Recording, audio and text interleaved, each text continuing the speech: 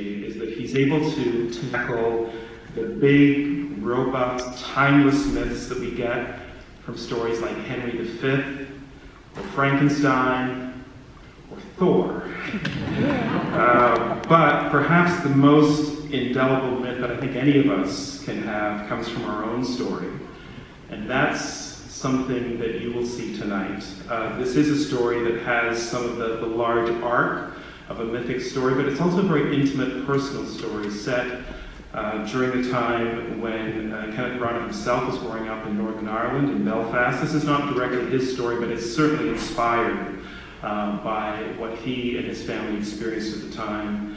And it also has a beautiful reminiscence of what going to the movies used to be like back in the day as well.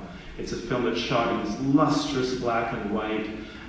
It has those beautiful performances. It has some legends in it as well, including Dame Judi Dench and Ciarán Hinds. It has the amazing actors Jamie Dornan and Katrina Balfe.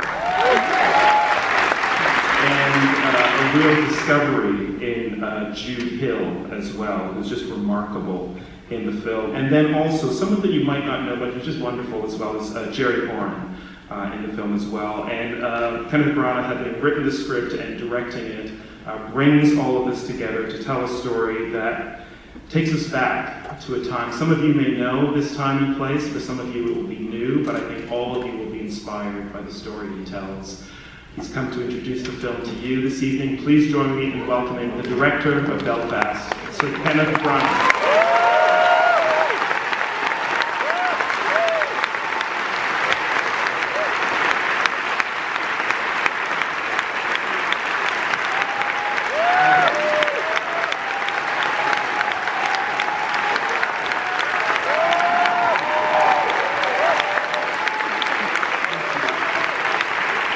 Thank you. I don't know what it feels like to you, but to see a large group of people gathered to watch a motion picture is pretty blooming exciting. So thank you. Thank you, Cameron. Thank you very much, all of you, for being here. After all that we have all been through, I cannot tell you how grateful I am to be in your company. I first came to this great city over 30 years ago to play on the stages of your theatres. Our Canadian audiences were fantastic. Boy, do you know your Shakespeare. A year later, I had my first experience of this film festival. Canadian audiences were fantastic. Boy, do you know your movies. And it's a town which, in my experience, is throbbing with creativity, vitality, and generosity. And I love it, and I'm honoured to be back. And as my mother will insist I say, thank you very much for having us. Thank you also, thank you. You're very kind. I want to thank Focus Features for making our presence here possible. They've been absolutely the greatest of partners in making the journey of this film together and making it better. They've just been brilliant to bring it to you here, and I thank them very much indeed. We're also very fortunate in creating the film to work with some of Ireland's finest film artists, and a couple of them are indeed with me here today, and I'm delighted to say, and it is a real pleasure to introduce first a wonderful actor and a really terrific man who you will know as the amazing Mr. Jamie Dornan.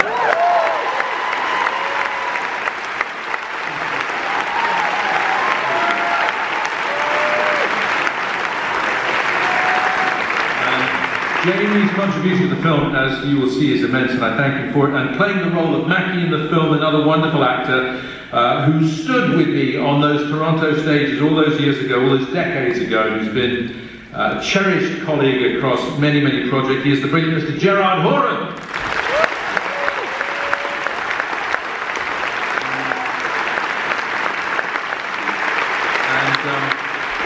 Thank you. I want to salute our producers who are here in the auditorium tonight. They are Tamar Thomas, Laura Berry, and Becca Kovacic. Yes, please.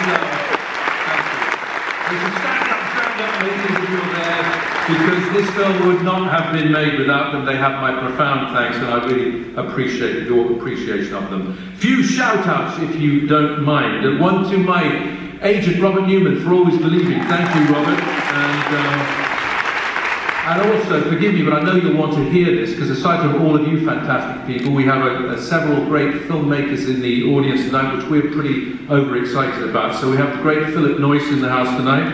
We also have two great Canadian filmmakers, the amazing Atom Egoyan is here tonight,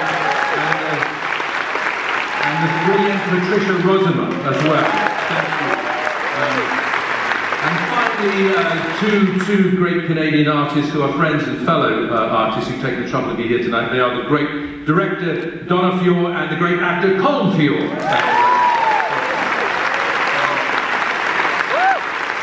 So I salute you all. So to the film. I grew up in a place where it seemed to rain a lot, but there was plenty of sunshine in the hearts of the people. We laughed a lot about daft things. And please feel free to laugh tonight if you are so moved.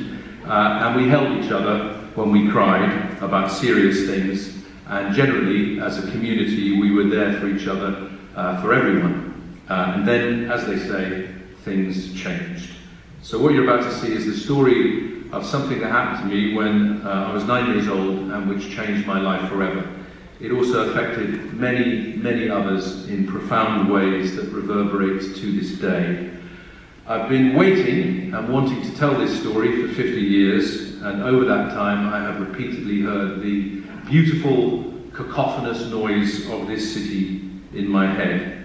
At the beginning of the lockdown, for reasons which will probably become clear when you see the film, I knew that finally attention must be paid. So, after 50 years, I listened and I wrote down what I heard. These events take place in a great northern city on the island of Ireland a long time ago in a place called Belfast. Thank you.